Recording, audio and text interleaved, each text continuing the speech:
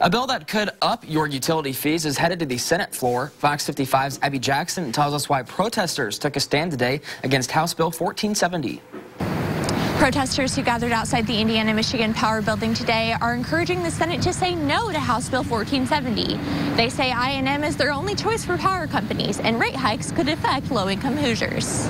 No blank checks! No blank checks! No blank checks! Fort Wayne protesters stand outside saying utility companies have them backed into a corner if House Bill 1470 passes. I cannot choose a different electric company if I don't like what they are doing with my rates, so they kind of have us in a pinch. Summarized, the bill amends the statute concerning transmission, distribution, and storage system improvement charges, allowing utilities to file at the Indiana Utility Regulatory Commission for a 5 to 7 year plan, and if approved, collect 80% of the cost of those improvements through customers' monthly bills. That just gives the monopoly, I&M, the ability to pick projects that they choose, not necessarily what customers want. But in a statement, Indiana-Michigan Power said, quote, serving our customers in a manner that enhances their lives is important to all the people who work at Indiana-Michigan Power.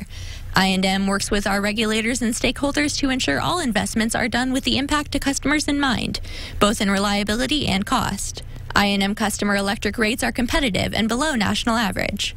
Becky Gonzalez says she just hopes the company hears them loud and clear. We're just tired of them, using us for our money, making decisions without, taking into account what their customers actually want them to do. We're expected to know more about House Bill 1470 by March 14th. In Fort Wayne, Abby Jackson, Fox 55 News.